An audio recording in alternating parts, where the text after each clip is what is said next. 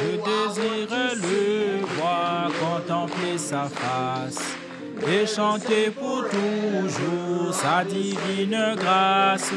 Dans les rues de gloire, élever ma voix. Les soucis sont passés aux joies éternelles. Je désire le voir, contempler sa face et chanter pour toujours sa divine grâce.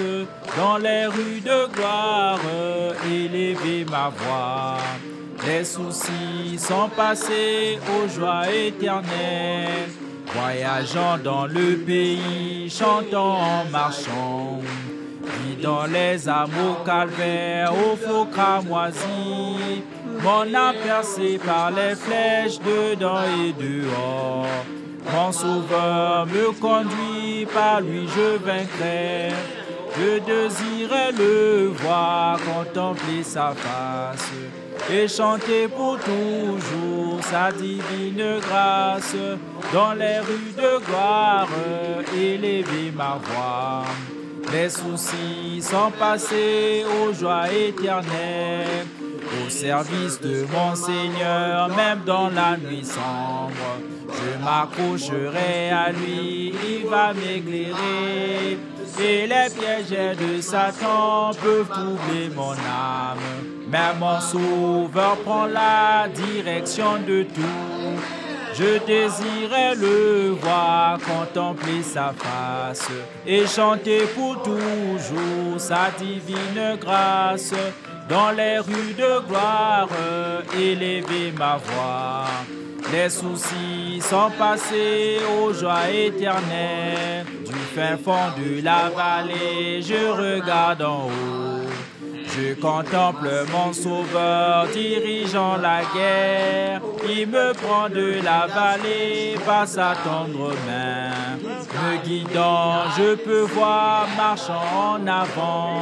Je désirais le voir, contempler sa face et chanter pour toujours sa divine grâce.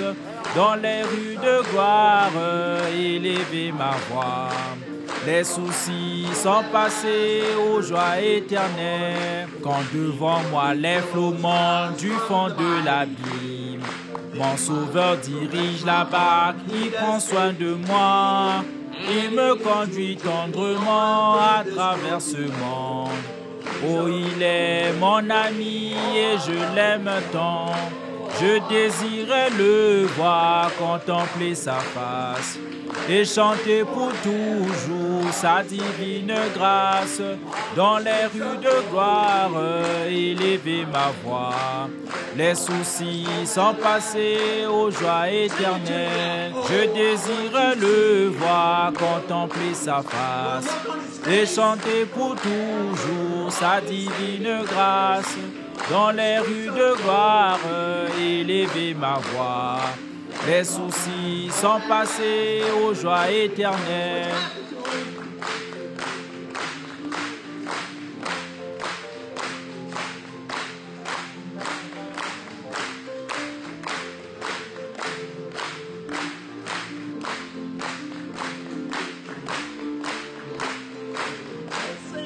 Je désirais le voir, contempler sa face et chanter pour toujours sa divine grâce. Dans les rues de gloire, élever ma voix. Les soucis sont passés aux joies éternelles. Amen. Quel jour ce sera?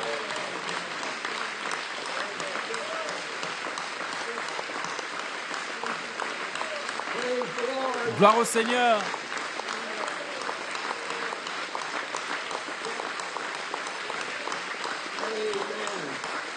Amen. Vous savez, Frère Branham a dit, vous étiez dans le péché, vous aviez l'habitude de taper les mains, vous agissiez bizarrement, vous alliez au jeu de ballon, mais quand vous êtes dans l'église, vous chantez « Gloire !» Alléluia! Gloire au Seigneur! Je désirais le voir, contempler sa face et chanter pour toujours sa divine grâce. Dans les rues de gloire, élever ma voix. Les soucis sont passés aux joies éternelles. Je désirais le voir, contempler sa face et chanter pour toujours sa divine grâce. Dans les rues de gloire, élever ma voix. Les soucis sont passés aux joies éternelles. Acclamez une fois de plus pour lui.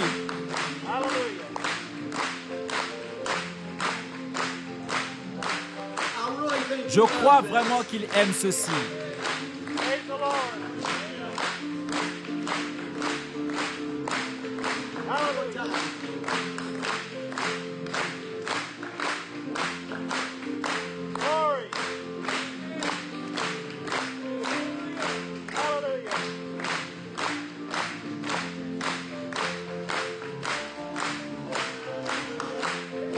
Je désirais le voir, contempler sa face et chanter pour toujours sa divine grâce.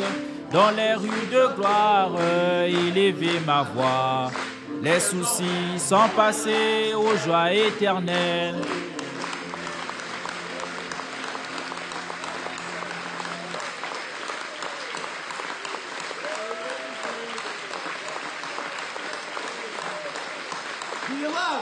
Est-ce que vous l'aimez? À quel point? Oh, Amen. Gloire au Seigneur, vous pouvez vous asseoir. Amen. Gloire au Seigneur. Amen, frère Jo. Nous sommes heureux d'être dans la maison du Seigneur ce soir. Avez-vous apprécié la vision de Patmos? Oh là là.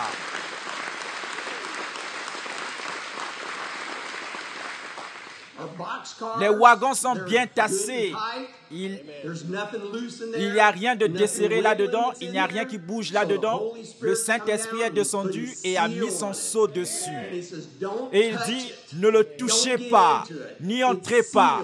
Il est scellé jusqu'au jour de votre rédemption. Satan ne peut pas y entrer. Il peut y faire trembler la porte. Il fait ça beaucoup de fois. Il essaie de la secouer et d'y entrer. Mais il n'y a rien de desserré là-dedans. C'est bien tassé. Amen. Il a dit qu'il s'assure que c'est bon et bien tassé. Alors il met le sceau du Saint-Esprit en vous. Puis il dit, alors vous pouvez être positionné. Alors nous allons de l'avant. C'est ce vers quoi nous nous dirigeons maintenant. Et puis il dit que vous pouvez voir une fois que cela arrive à l'épouse de Jésus-Christ.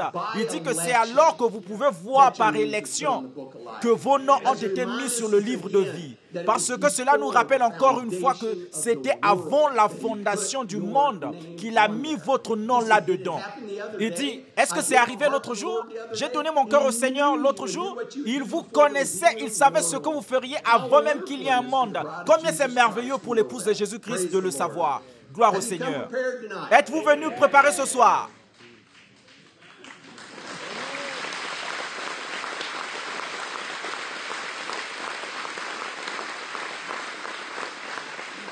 Vous savez combien il est important de venir en étant préparé? Je vais vous donner un petit exemple. Combien d'entre vous ont déjà fait du camping? Vous êtes parti pour aller camper, vous avez pris la famille et êtes parti camper.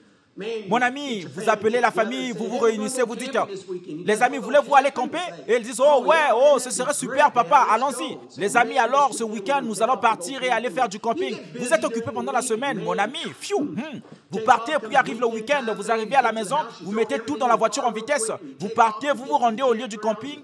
Mon ami, vous commencez à décharger et tout, vous êtes excité, puis, oups, on a oublié la tente. Avez-vous déjà fait ça?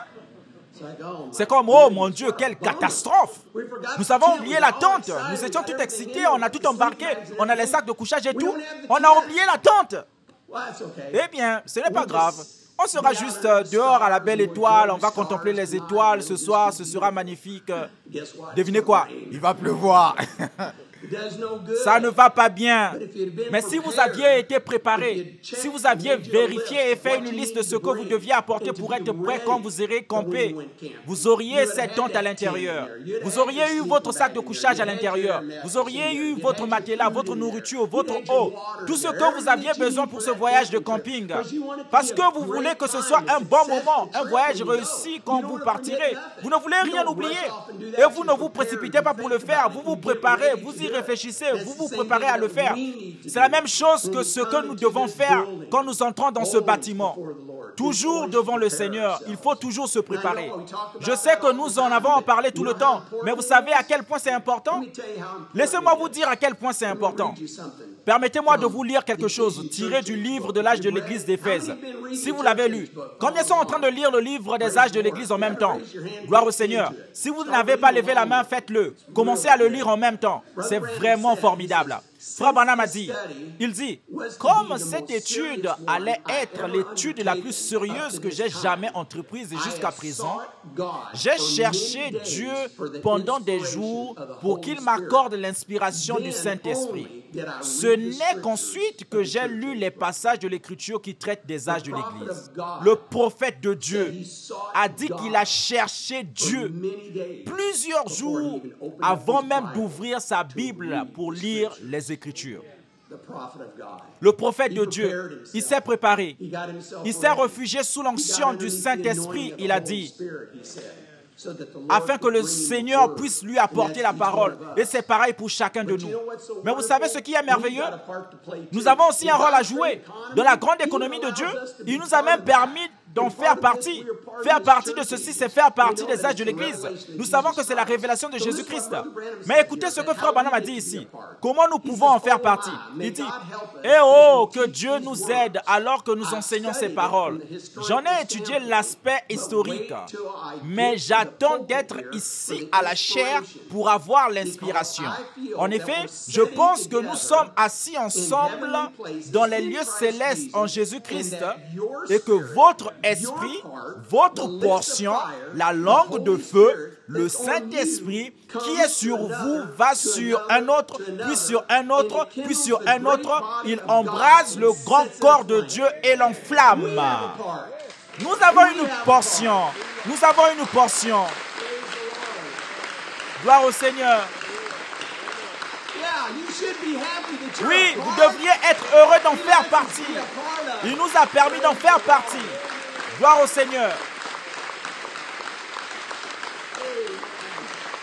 Amen.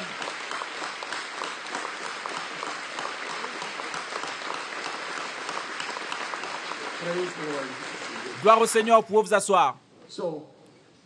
Or, comme c'est important que quand nous venons, c'est que notre esprit affectait le prophète même de Dieu lorsqu'il apportait le message. Il nous donne donc l'occasion de venir ici. Cela me fait penser à combien je suis fier de chacun de vous en voyant cela et nous en parlions, frère Samuel et moi. Excusez-moi, c'est comment vous venez tôt. Ce n'est pas 5 minutes pour se précipiter ici, ça ne peut pas toujours... il y a toujours des choses pour vous empêcher d'avancer, mais vous devez venir, vous devez vous préparer, il faut être prêt. Débarrassez-vous de toutes les choses du monde, de toutes les distractions, de toutes les choses. Calmez-vous, lisez votre Bible, commencez à prier afin d'être prêt. Lorsque cette parole sera apportée, vous serez prêt. Vous serez sous cette onction. Je suis donc fier et reconnaissant. Je suis reconnaissant que vous ne soyez pas obligés de rester debout pendant des heures comme vous l'étiez il y a quelques mois. Mais que vous soyez là, debout, que vous entriez et que vous vous assoyez, que vous soyez révérencieux et que vous soyez ici. Je suis très fier de chacun de vous. En cela, je vois que la parole vit en vous. Je vois la différence en vous. C'est vrai, Christ unissant l'épouse ensemble et ayant cet esprit que ce prophète de Dieu a dit que nous devons avoir. Il a dit que plus que tout, il s'agit de s'aimer les uns les autres. Peu importe ce qu'il y a, il faut s'aimer les uns les autres. C'est facile d'aimer les gens qui vous aiment. Il s'agit d'aimer les gens qui ne vous aiment pas. Est-ce que vous avez cela dans votre cœur ce soir? Amen. Gloire au nom du Seigneur. Ensuite, il nous enseigne ces grandes révélations et ce que nous avons vu. Nous sommes entrés dans le sabbat. Il dit que c'est le repos et nous sommes au repos. Il dit que lorsque le Saint-Esprit entre dans nos vies, nous sommes au repos. Nous nous débarrassons des choses du monde.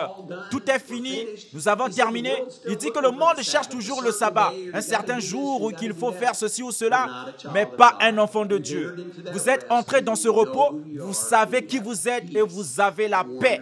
Une paix merveilleuse. Et par la grâce de Dieu, il nous l'a donnée. Donc, d'après cela, qu'est-ce que Frère Branham a dit? La dernière chose qu'il nous a dit avant de quitter l'autre soir, il a dit, Je pense que vous êtes prêts pour les âges de l'Église. Amen. Ainsi, vous êtes prêts pour les âges de l'Église? Amen. Levons-nous. Nous allons prier. Comme c'est merveilleux, le Seigneur Jésus, de pouvoir venir à lui et de l'adorer. D'être capable de venir et d'entendre cette parole. Vous avez entendu ce qu'il a dit? Un jour viendra où nous ne pourrons plus faire ceci. Nous ne savons pas quand ça arrivera, mais la parole a été prononcée. Il faut qu'elle s'accomplisse. Ça va se produire. C'est là que cette parole est vivante en nous. Vivante, des épîtres lues de tous les hommes. Ce message, cette parole vivante dans cette épouse. Et combien c'est glorieux. Nous avons de nombreuses requêtes qui nous sont parvenues ce soir. Nous avons notre sœur Elise Johnson, elle ne se sent pas bien. Nous avons sœur Kimberly Gasper, elle est très malade.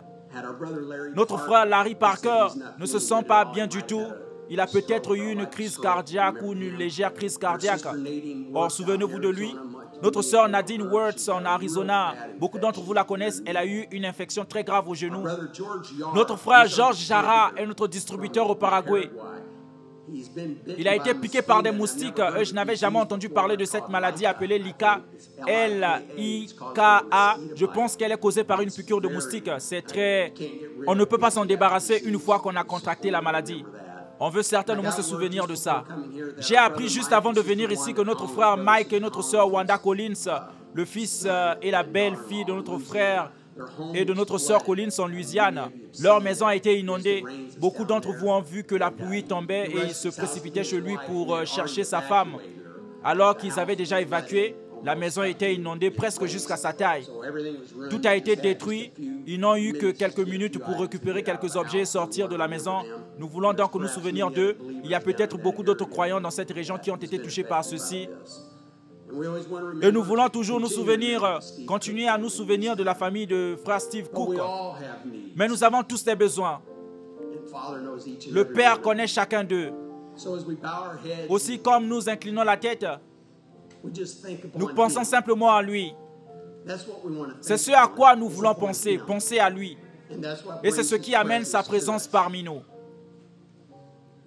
C'est une illustration un peu simple pour parler de la préparation du camp. Seigneur, nous voulons être prêts pour toi. C'est le désir de notre cœur, Seigneur. Bien plus que d'aller faire du camping ou d'aller dans des endroits où nous sommes parfois si enthousiastes à ce sujet. Mais Seigneur, nous nous rassemblons pour écouter ta parole. C'est ainsi que je veux être. J'ai si hâte de franchir les portes pour voir mes frères et sœurs, être en communion avec eux, parce que je vais passer l'éternité avec eux. Le temps ne signifiera rien. Ceux qui nous ont précédés, nous allons les rencontrer là-bas.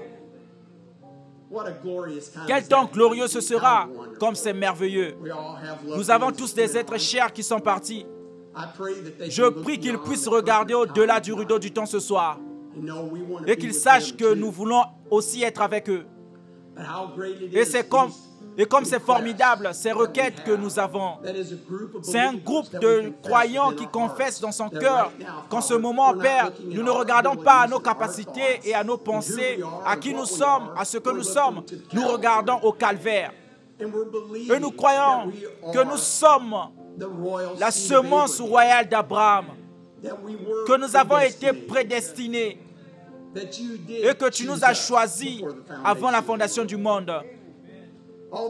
Bien que nous n'en soyons pas dignes, c'est quand même à nous, Père, et c'est ce que nous regardons. Maintenant, je veux que vous gardiez cela dans votre cœur en y croyant. Lorsque nous présenterons ces requêtes au Seigneur ce soir dans la prière, et que chacune qui a été écrite, que j'ai lue ce soir, celle que vous avez sur votre cœur, que le Père répondra à chacune d'entre elles.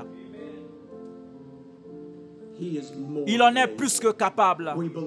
Nous le croyons, Seigneur. Nous prions pour ces requêtes alors que nous sommes rassemblés en tant que ton épouse et te présentons ces requêtes.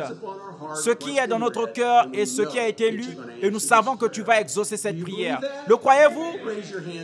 Levez la main et dites, Seigneur, je le crois. De tout mon cœur, tu vas répondre à ces prières. Chantons simplement notre petit chant pour lui et tendons la main pour le toucher alors qu'il passe. Avance et touche le Seigneur comme il passe ici.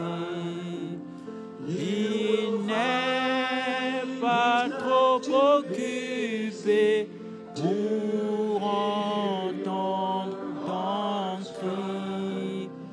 Il passe dès ce moment comblé ton besoin. Avance et touche le Seigneur comme il passe ici. Précieux Père Céleste, véritablement nous pouvons sentir ta présence en dedans et au dehors parmi nous, Seigneur. Comme nous sommes indignes, Seigneur, tu es venu et tu nous as visités. Seigneur, en ce temps et dans la façon dont le monde est, mais tu nous as mis à part et tu as révélé cette parole, Seigneur, pour laquelle nous pourrions nous rassembler. Merci de nous avoir choisis, de nous avoir appelés et d'avoir ouvert nos yeux, Seigneur, au sujet de cette parole. Père, nous t'aimons de tout notre cœur. Nous voulons te dire avec nos lèvres et du plus profond de notre cœur que nous t'aimons. Nous te remercions, Seigneur, pour ta miséricorde et ta grâce, Seigneur. Père, alors que nous nous sommes rassemblés encore une fois, c'est un tel honneur que je ne veux pas prendre pour acquis. Jamais, Père, que nous soyons encore rassemblés une fois de plus. Père, comme la citation que Frère Joseph a lue au sujet d'amener sa portion de feu. Père, que notre foi soit unie, que nos vies entières soient unies sous la puissance de ton Saint-Esprit. Seigneur, entends chacune des requêtes, Seigneur. Des choses pour lesquelles nous ne pouvons rien faire, Seigneur, mais tu peux. Tu sais chaque main qui a été levée, chaque requête qui a été exprimée, Seigneur. Je prie pour que tu répondes à chacune d'entre elles, que tu exauces chacune d'entre elles, peu importe ce que c'est, Père. Nous savons que tu vas nous aider. Tu sais ce qui est mieux. Nous demandons ta volonté parfaite dans nos vies, Seigneur.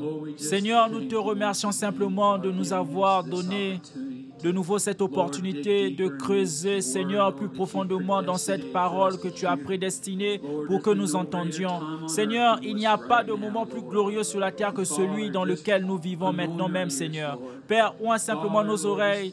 Père, Seigneur, prépare l'âme dans nos cœurs, Seigneur, afin que cette parole puisse descendre, Seigneur, et s'ancrer. Seigneur, afin que nous grandissions pour être plus comme toi. Nous t'aimons et nous t'apprécions. Nous t'invitons simplement à venir pour le reste de ce service. Alors que nous chantons, nous t'adorons. Seigneur, que tu sois satisfait. Nous demandons ces choses au nom de Jésus-Christ. Amen. Avance et touche le Seigneur comme il passe ici.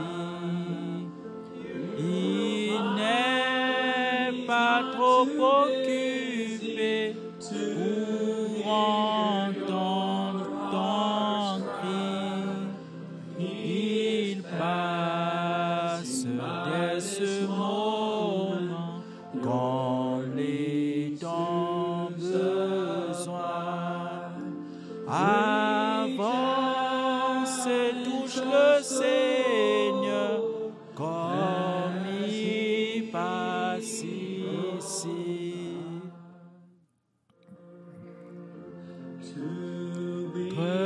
Comme Jésus,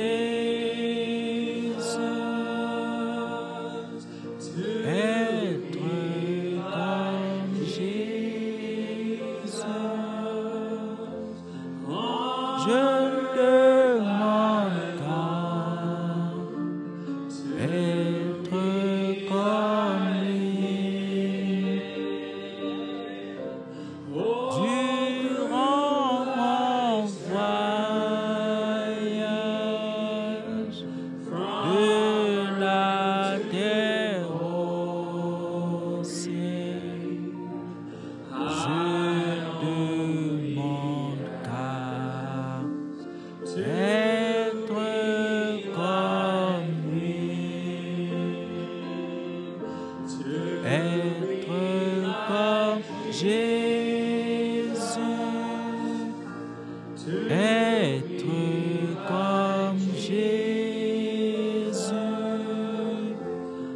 Je ne demande qu'à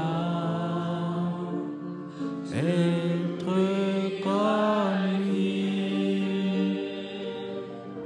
Durant mon voyage de la terre au ciel, je ne demande qu'à être comme lui. Être comme Jésus. Être comme Jésus. Je ne demande qu'à être comme lui. Durant mon voyage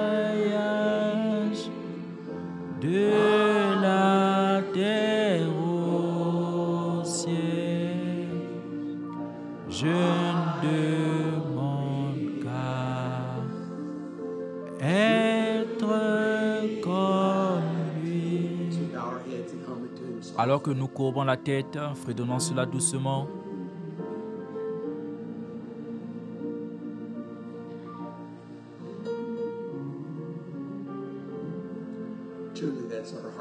Véritablement, c'est le désir de notre cœur, être comme lui. Être comme toi, Père.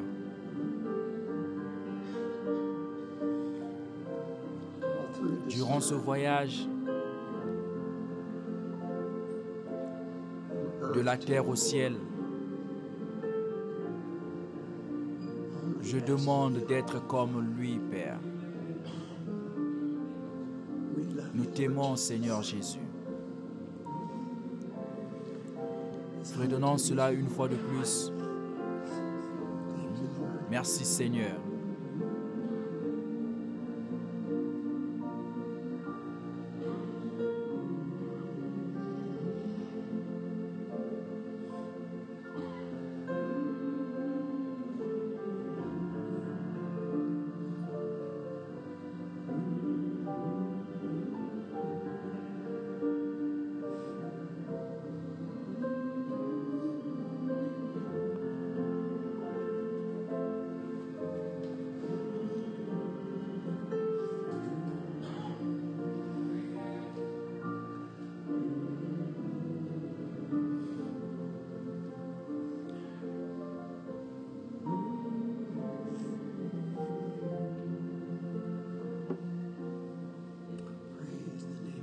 Gloire au nom du Seigneur.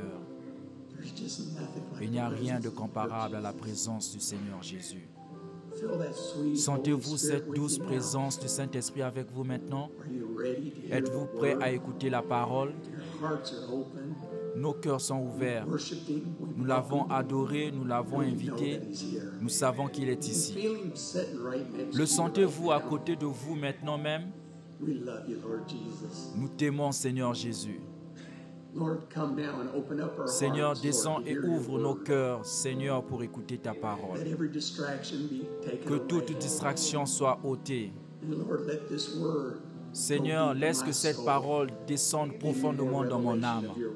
Donne-moi plus de révélation de ta parole ce soir, Seigneur Jésus, alors que nous accueillons ton prophète à la chair. Chantons notre hymne national.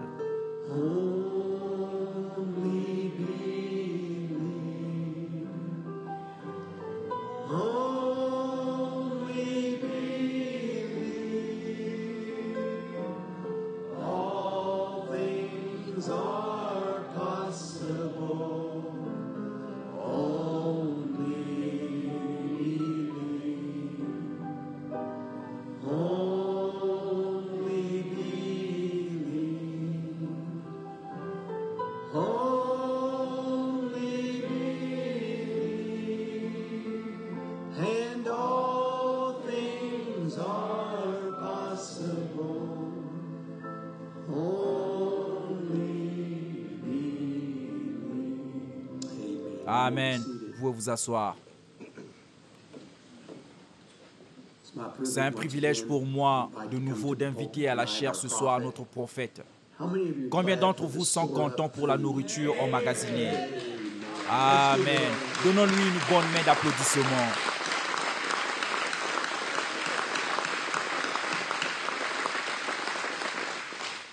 Je sais que vous êtes prêts pour les âges de l'Église, parce qu'il l'a dit. S'il l'a dit, cela doit s'accomplir. Nous sommes donc prêts. Nous allons entendre l'âge de l'Église d'Éphèse ce soir, qui a été prononcé par Dieu, écrit par Jean et révélé pour vous. Amen. Nous accueillons notre pasteur et prophète, Frère Branham. Que Dieu vous bénisse.